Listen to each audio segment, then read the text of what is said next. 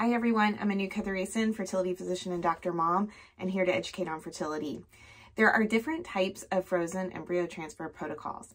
In this video, we'll be talking about the stimulated frozen embryo transfer protocol. So let's start that discussion now.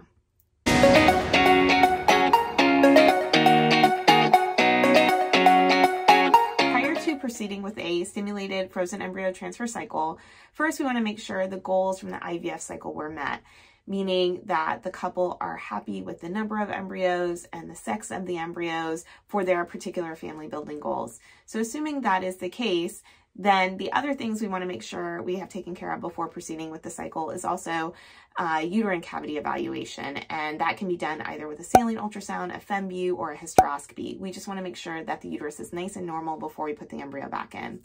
The last thing we often will want to do is what's called a mock transfer or a trial transfer. It's basically a practice run at putting the embryo back in. We just don't want to run into any surprise on the real day when we're putting the embryo back in. After all these things are done, then we're ready to proceed with the stimulated frozen embryo transfer cycle. The premise of the cycle is we are giving medications to help the woman grow 2 or 3 follicles, and then we will trigger ovulation. And then we will time the transfer at a particular time after ovulation is triggered. So we're basically piggybacking off of the woman's cycle. Medications that she could take to help grow the follicles are Clomid, Letrozole, injections like gonadotropins, or sometimes a combination of these things. Some of the advantages and disadvantages of this type of cycle. So an advantage is that because we are piggybacking off of the woman's cycle, she is making hormones herself. She'll be making estrogen and progesterone. So because of that, we can get away with giving less medications, meaning no IM shots, compared to the medicated frozen embryo transfer protocol. So that's an advantage.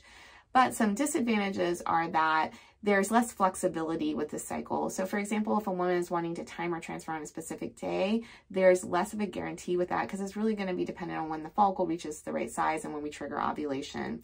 In addition, sometimes the follicle gets big and is ready to ovulate, but the lining may not be at the appropriate thickness. And sometimes there's not additional time to allow that lining to get thicker before that woman ovulates. And in those situations, we have to cancel the cycle. So that's an example of a disadvantage of this cycle. The pregnancy rates are similar amongst all the protocols, so there's not necessarily a right or wrong path, but please discuss with your healthcare physician what would be best for you in your particular case. Now we'll go over the steps of a stimulated frozen embryo transfer cycle. The first step in a stimulated frozen embryo transfer cycle is we'll have the patient call with their period. And then we'll bring them in around cycle day 2 to 4 for baseline ultrasound and blood work, making sure everything looks good to start.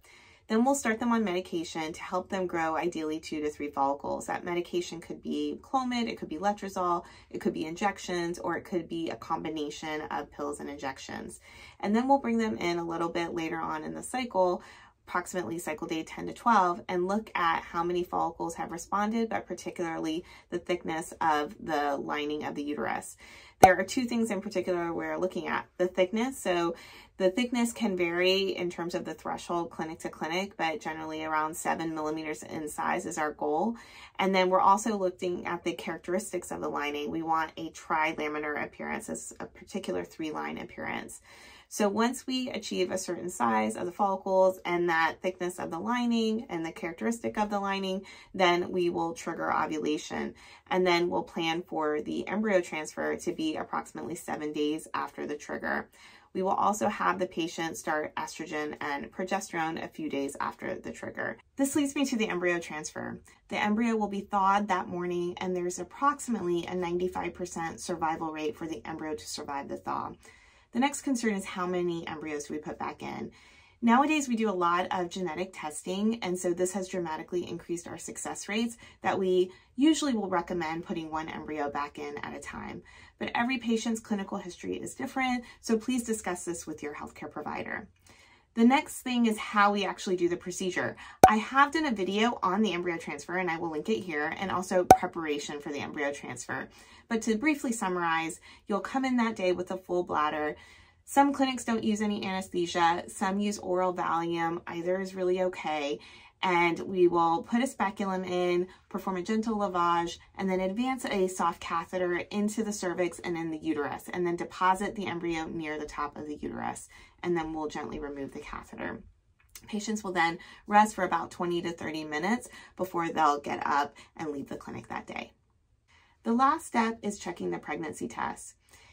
We usually check the pregnancy test anywhere from 9 to 14 days after the embryo transfer. If the pregnancy test is positive, we'll repeat it 48 hours later, and we're looking for an appropriate rise in that beta HCG. If we see that appropriate rise, then we are reassured and we'll go ahead and schedule the first OB ultrasound around 6 weeks of gestation, which is approximately 2 weeks from when we check that initial beta HCG. Patients will also continue the medication. In this scenario, the patient did ovulate and does have a corpus luteum making estrogen and progesterone. So typically we stop the medications a little earlier in this type of protocol compared to the medicated frozen embryo transfer protocol. And that can vary clinic to clinic, but it can go to approximately 8 weeks of gestation.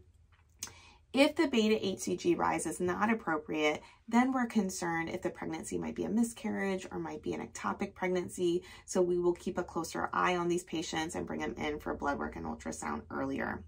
The last scenario would be if the beta HCG was negative.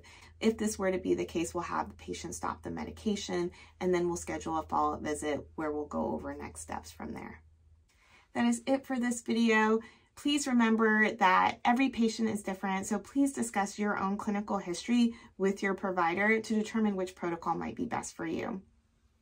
I hope you found this video helpful. If you did, I hope you'll give the video a like. Don't forget to subscribe down below. If you have comments or questions, you can leave them for me there also. Thank you again so much for watching, and see you in the next video.